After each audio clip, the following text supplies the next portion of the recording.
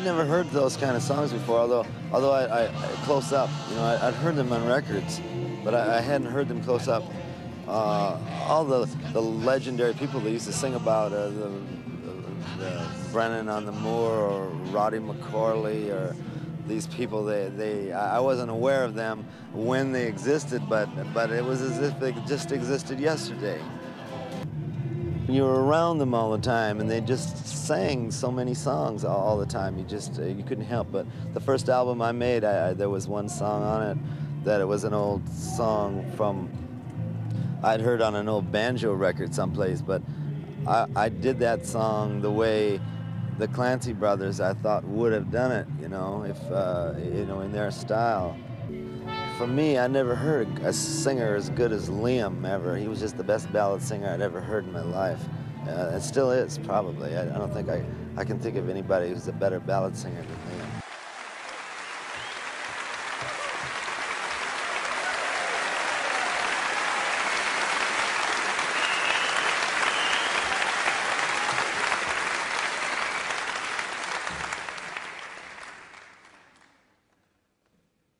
Oh, there he is. The White Horse Tavern was the place where Dylan Thomas took his last drink. Some say his last 36 drinks. And I thought it only fair when I met Bob Dylan first. He came in as a young fellow of 20. I was in my 20s. We used to hang around together. And there was a couple of good things going about the White Horse. I had a tab there, for one thing, and we had no money. I also wanted him to come and see the place where his namesake had died. But also we had fantastic sessions in the back room. The White Horse was owned by an old German named Ernie, known as Ernie the German, strangely enough. He always, at the close of the night, Ernie would say, "You don't have to go home, but you can't stay here." And we used to close with the parting glass. And the parting glass was, it became a ritual to do the parting glass.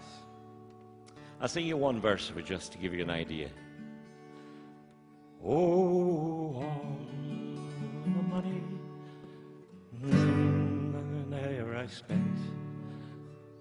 I spent it in good company, and all the harm that e'er I've done, alas, it was to none but me. And all I've done for want of wit to memory now I can't recall, so fill to me the parting glass. Good night and joy be with you all. Well, this song stuck in Bob Dylan's mind at a tough point in his life where he was saying farewell to old friends and who had accused him of taking money wrongfully and things like that.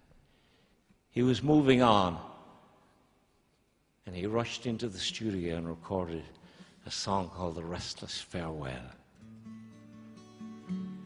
And at the end of the first verse, he described so graphically the back room of the White Horse at closing time. All the money that in my whole life I spent, be it mine right or wrongfully, I let it slip gladly past the hands of my friends to tie up the time most forcefully. But the bottles are done, we've killed each one, and the table's full and overflow, and the corner sign says it's closing time. So I'll bid farewell and be down the road.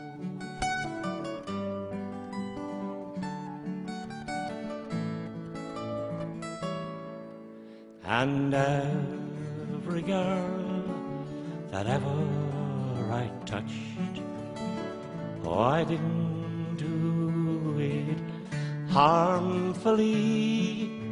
And every girl that ever I hurt, I didn't do it knowingly. But to make amends and remain as friends, you need the time to stay behind. And since my feet are now fast and point away from the past, I'll bid farewell and be down the line.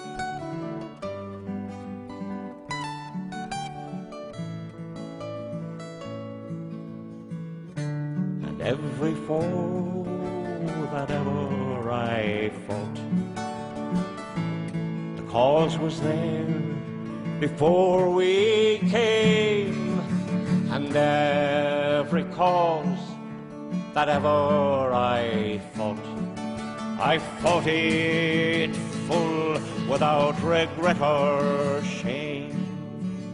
But the time is not tall if on time you depend, and no word is possessed by no special friend.